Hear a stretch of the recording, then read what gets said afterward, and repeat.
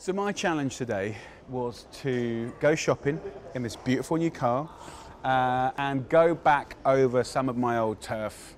20 years ago when I started The Naked Chef, I was on a scooter, so not much room for shopping. Today, a bit more room, and my job was to feed the many, many people that came here today.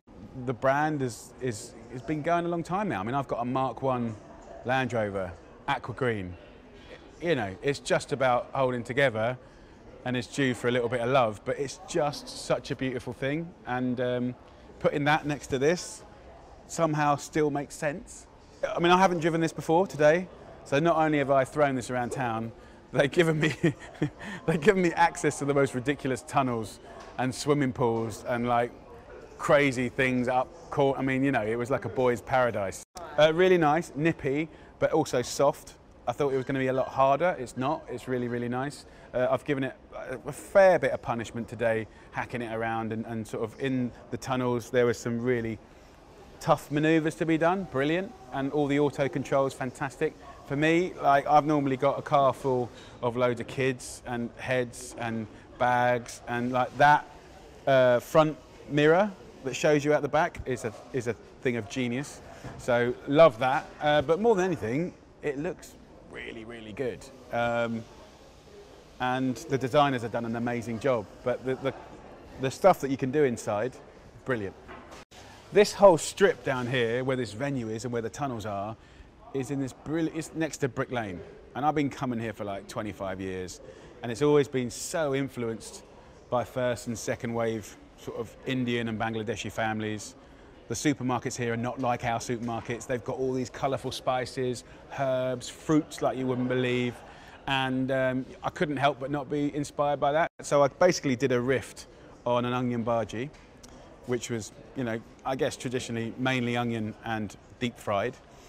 What we've done is we've got a load of the good stuff in there, all the kind of different veggies, herbs, spices, and we've shallow fried it, so it's much healthier.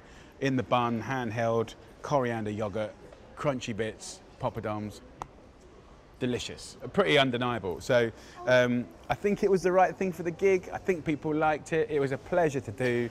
And I think as far as veggie burgers go, it's probably my favourite ever. I think the great thing about London is it's got like history.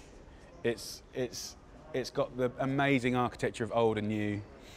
It's lots of little villages really, and that makes it a patchwork quilt. It makes it perfect because it's not perfect. I think if you go to like modern day cities that are grid system, like it's just predictable and bland, as amazing as they can be. Like London's pretty special like that, and I think when you just throw like decade after decade of waves and waves of immigration, which is our Londoners, you know, this is so exciting. And this means that the food, the culture, the clubs, the restaurants, you know, the sort of churches and the kind of community is very different in every little part of London. It's brilliant. We've done 12 shows. We're a mile and a quarter out of sea. We had incredible guests, amazing guests. I mean, I think probably one of my funniest was probably Danny DeVito, you know, flew in from America especially to come to Southend-on-Sea and go a mile and a half out of sea. and yeah, amazing guests. I think we're kicking the series off with Jodie Whittaker, who's the new female Doctor Who, gold. What a beautiful woman.